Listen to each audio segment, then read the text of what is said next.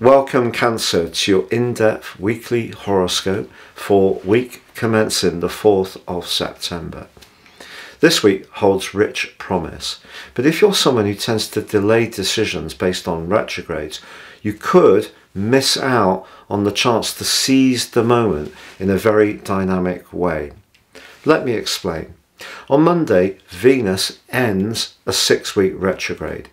If you've been waiting for some money to come to you, or you've been working intently on your self-worth, particularly in terms of your appearance, your weight and so forth, Venus going direct is definitely a good thing.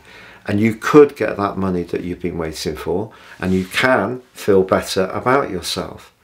But also on Monday, Jupiter goes retrograde.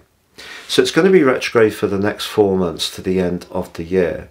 So you have a choice. It's in the part of your situation to do with your future plans, your friendships, your network, and of course Jupiter can be about philosophies.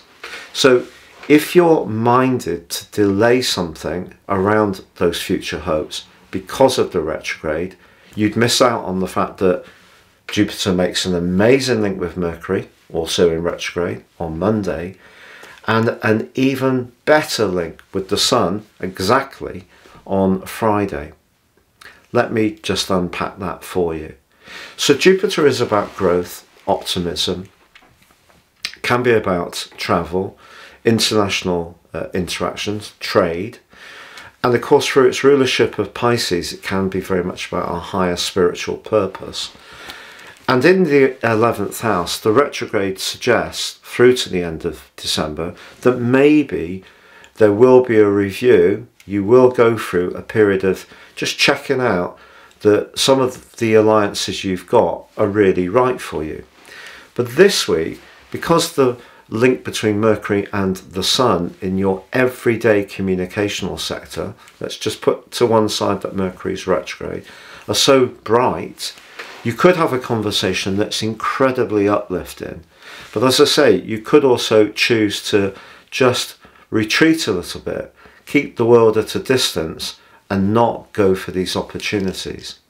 So Mercury is retrograde in the sign that it rules, the second sign that it rules of Virgo. So Virgo energy is very much about precision, discrimination, virtue, how we think but achieve results in a practical way. Its rulership of Gemini is very much to do with quick wits, being humorous, pivoting quickly to opportunities. So for you, although Mercury is hosted in Virgo, it is a Gemini-like phase of the year. So things are moving quite swiftly.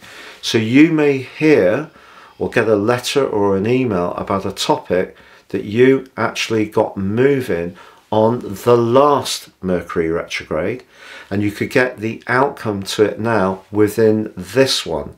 The last one was in May. So don't believe because of Mercury retrograde and Jupiter retrograde that something good can't happen, because it can.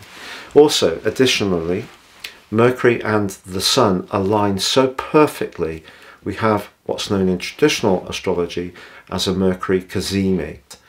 But what the Sun does is amplify the magnificence of Mercury, so your wits can be even sharper. And because Jupiter is about growth, all it does in the 11th house is make you more sincere or more desirous of an outcome which really meets your highest hopes in a more spiritual dimension rather than a physical dimension. So a conversation you have this week can be very uplifting, but it may relate to a subject, a topic, a theme that you started some time ago. The only thing I would say about this week is there is a quarter moon on Wednesday in Gemini, your 12th house. So someone could say something to you this week quite quickly, but also quite carelessly. And it may be a comment that you're better to shrug off. I certainly would be steering clear of anyone who gets a great deal of pleasure from being a bit malicious about pieces of information they share.